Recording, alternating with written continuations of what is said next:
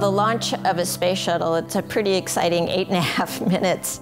And 8, 7, 6. first, the space shuttle main engines start up.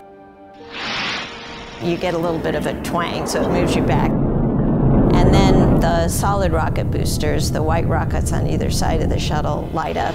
0 and lift off. Expanding our knowledge, expanding our lives in space. And you leave in a hurry. You get a lot of acceleration. You're mostly shielded from the noise because of wearing helmets.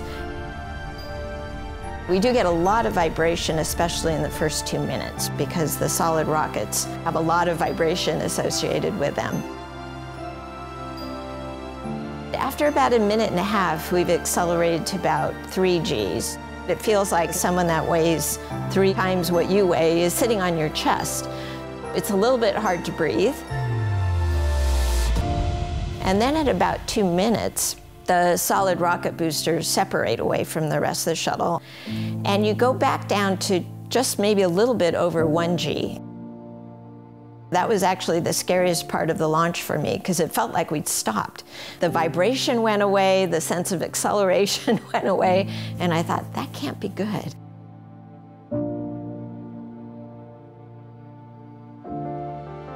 The liquid engines take you the rest of the way into orbit, and the last 1.5 minutes or so, you're back up at 3 Gs. And then the engines cut off, and it's a very instantaneous transition from being in a 3 G environment to being in a 0 G environment. You definitely know you've entered a new environment, but you don't really have a chance to kind of sit back and enjoy it, because there are things to do almost immediately.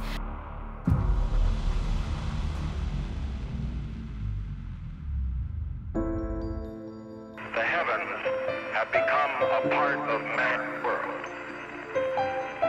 It's one small step for man, one giant leap for mankind. When I was 11 years old, the Apollo 11 astronauts landed on the moon. And of course I was watching. I mean, the whole country, even the whole world was watching. At that time, no women were astronauts. And in fact, I didn't know that any women worked at NASA.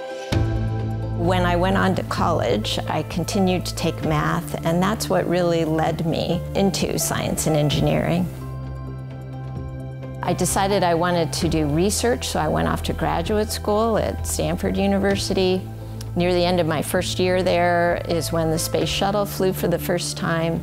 2 years later, when I was in the middle of getting my PhD, is when Sally Ride flew. She was a huge inspiration, not only the first American woman in space, she'd also been a physics major like me. She'd gone to Stanford, where I was currently studying, and I think I really needed to see all of those things that I had in common for it to sort of enter my brain. Well, maybe this is something that I could do. The 2 big motivations for joining the astronaut corps were the fact that the shuttle was going to be doing science experiments that could not be done on Earth. It was also a very personal experience as well. Science is really about discovery. It's about making new discoveries and trying to understand how the world operates. And we had an important science mission. It was part of understanding the whole issue of ozone depletion and the role the sun plays and the role that human activities play. I was really glad to be participating in science. You're orbiting the Earth every hour and a half, and you see it as one complete system instead of how we think about it when we are on the ground.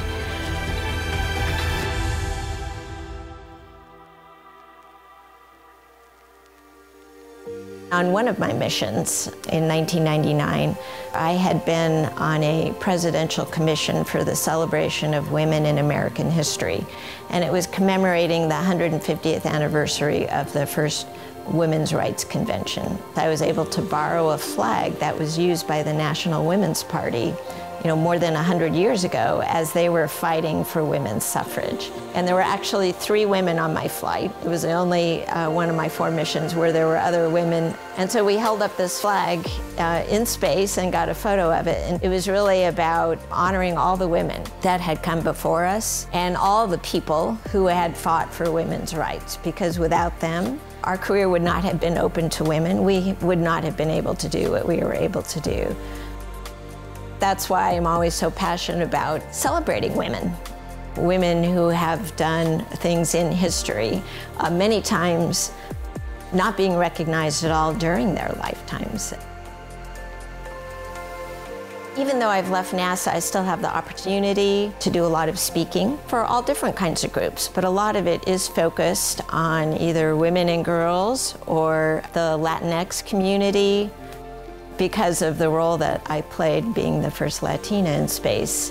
One of the things I want to do is just encourage those groups to actually consider STEM fields, science, technology, engineering, and math, because both of those communities are way underrepresented. One of the new ways that I'm reaching out is by writing a series of bilingual children's board books, English, Spanish. And there's going to be one for each of the letters of STEAM, science, technology, engineering, arts, and math. And right now the science book is out. The title of the book is We Are All Scientists, and it talks about curiosity being the key to asking questions and what motivates people who then end up becoming scientists. In the next few years, we'll see the first woman and the first person of color actually step foot on the moon, then start to build a sustainable presence, which is really what distinguishes it from the Apollo program.